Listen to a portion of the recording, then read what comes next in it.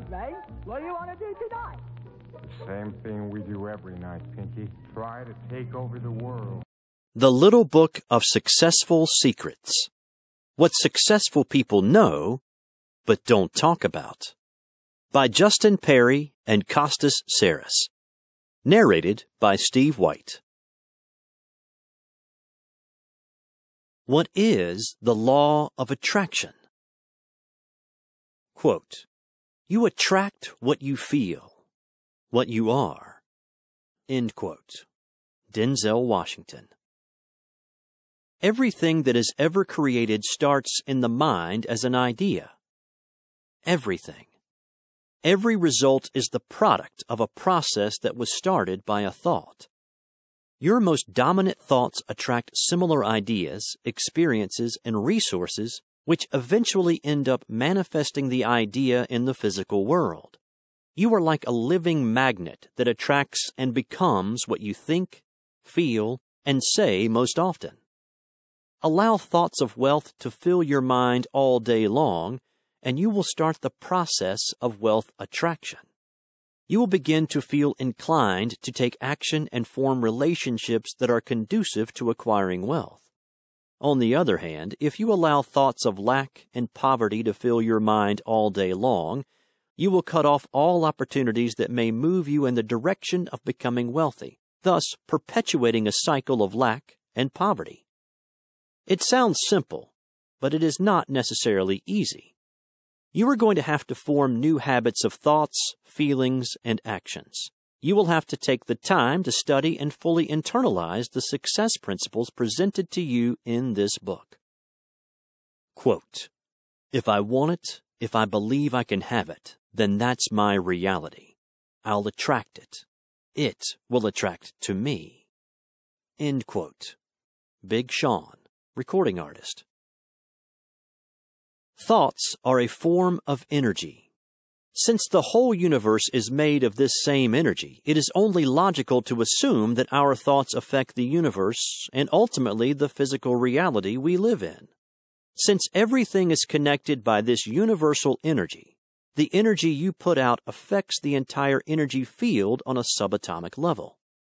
Think of thoughts as the air around us. They are both invisible to us, but we know they are there. In order for air to affect physical reality, it must be intensely focused on a certain object like a strong gust of wind on a tree. Same goes for your thoughts. In order to affect physical reality, your thoughts must be intensely focused on a particular outcome you wish to create. This strong collection of similar thoughts will in turn induce you to take the necessary action, as well as attract all the resources and relationships needed to achieve this outcome. When I first started writing this book, I wanted this part to explain why and how the law of attraction works the way it does, using quantum physics and evidence from scientific experiments. Then I realized that after many years of reading book after book and studying everything I could get my hands on, no one actually knows for sure why the law of attraction exists and how it works. Science still cannot fully explain the law of gravity, magnetism, or electricity. We just know they exist because we can observe their effects time after time.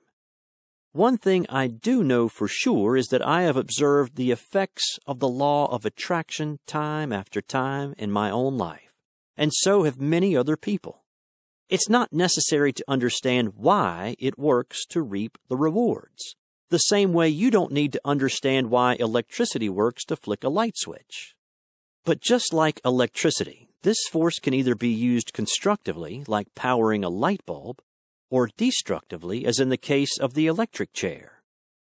It is called the law of attraction, and just like all natural laws, it is always in full effect, no matter the circumstance.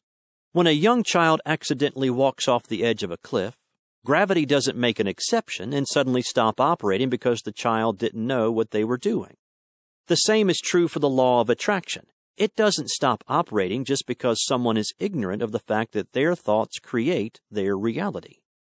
Laws cannot think or decide what is right or wrong. They just are. It is our job to become aware of them and use them constructively. Quote, "Whatever you're imagining, you're attracting into your life." End quote. Redfoo, LMFAO. In this book, we are going to study how you can consciously master this law to create the life you've always dreamed of. It's obvious that people who have achieved great success are doing something right that others are not. That something different is how they habitually use their mind and focus. Your mind is more powerful than any supercomputer on the planet, and by learning how to use it correctly, you can achieve pretty much anything you want.